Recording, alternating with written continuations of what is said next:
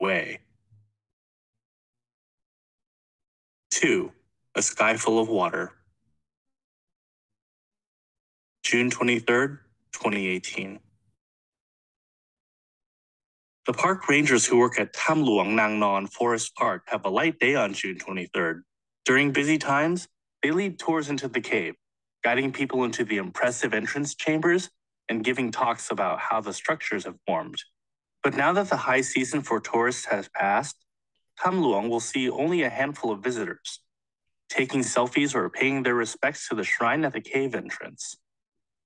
Pretty soon, visitors to Tham Luang will stop completely. Monsoon season officially started in May, but the steady, heavy rains come in July. Thailand has 3 seasons: hot, cool, and rainy, also called monsoon season. Here in Southeast Asia, the monsoon rains can be torrential. In the summer, as the sun heats the land, moist air blows in from the ocean and settles over the continent. In northern Thailand, the clouds will gather, full and low around the mountains, where they will hover for the whole season. Most days in the afternoon or evening, the clouds will crack open and the rain will fall. In just a few months, the skies will dump 90% of the year's rainfall. Walking outside in this type of rain can feel like walking through a waterfall. The water barrels down in thick sheets, making umbrellas and raincoats almost useless. And it falls and falls for months.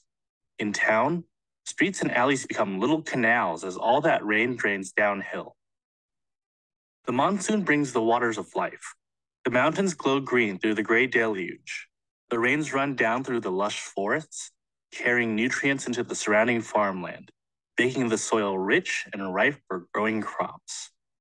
As soon as the rains stop, the fields will burst with bounty: coffee, fruit, vegetables, and acres of rice. This area, once its own kingdom, is called Lan Na, the land of a million rice fields.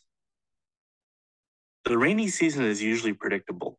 People who live in low areas build their houses up on stilts, and anyone living close to a river or stream builds their home far away from the banks, knowing how they can flood. But even with preparation, floods can overwhelm whole towns, trapping people in their homes, washing away roads, and causing deadly landslides in the mountains. The changing climate has been making the seasons less predictable. The warming planet has warmed the air, too.